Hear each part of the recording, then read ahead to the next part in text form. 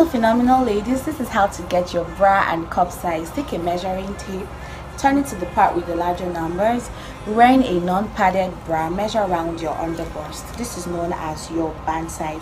Make sure it is not too tight or too loose.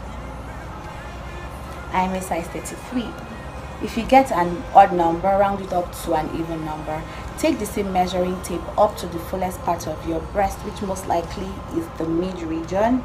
Also make sure it's not too tight or too loose. I am a size 39. So to get my cup size, I will subtract what I got as my band size, which was a 33, from what I'm getting here, which is a 39. So that gives me 6 inches, which means I am a 33F. For further details on how to get this measurement or make this calculation, please click the link below in the description box. Do not forget to share and like. Thank you.